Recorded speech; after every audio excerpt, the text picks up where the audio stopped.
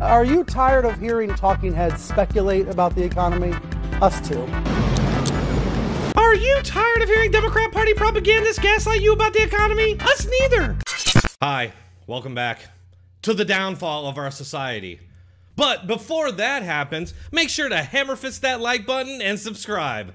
It's the economy, stupid, so how should we cover it wisely? What he obviously means here is, how can we spin this to protect Joe Biden and the Democrats? Economists seem to be struggling to explain this weird economy, maybe the weirdest economy we ever lived through. No, what we see are Democrat Party propagandists like yourselves attempting to redefine what a recession is. People want to know, is this a recession or not? The White House is arguing about the definition of the term. The media is basically caught up in that debate as well. Does anyone think for 1 second that there would be any redefining or debate over what a recession is if this were a Republican administration? This isn't speculation. We know this to be the case, as I pointed out in my last video, showing the media excitedly declaring a recession after they had all been wishing for a recession as a means of getting rid of Trump. Not hyperbole. Just to put a finer point on the politics of all this, because obviously we are now heading into the election season. The president has been underwater for his entire presidency in terms of job approval. The one area where he's been above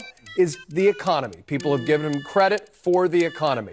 And if the economy goes south, he is in a world of hurt. Going to read it? I'll do a dramatic reading. Allison Camerata asks, is there anything... Are you playing Allison? You want to play Allison? No, you play Allison. All right, Allison asks, is there anything that he could do that would lose you? And Daryl, his most ardent supporter, says, start losing money. Then the other ardent supporter says, the economy crashing. He was able to convince the public that what was actually luck was in fact skill. And now that his luck is turning partly because of his own actions, you know, he could lose a lot of those supporters. Strange, isn't it, that when we have a Republican president, a recession is what it's always been, and it's a reason to kick that president out of office. So let me bring in a guest that I've wanted to interview for a long time, Paul Krugman.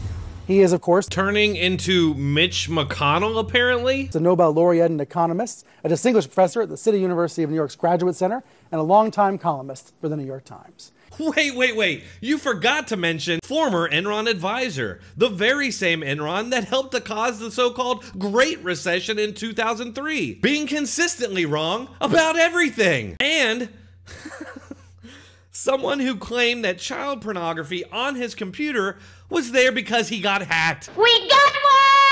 But when the INSOG party is in power, history is erased and the definition is changed. It's just so crazy. Krugman is the perfect fit for the Orwellian-inspired name of this show, Reliable Sources. Welcome to the program. Thank you for coming on. Hi, thanks for having me. Can we dispense with the recession debate real quick? Are we in a recession, and does the term matter? What the fuck? No, we aren't, and no, it doesn't. I mean, the... One sentence, that was it, huh? Oh my God!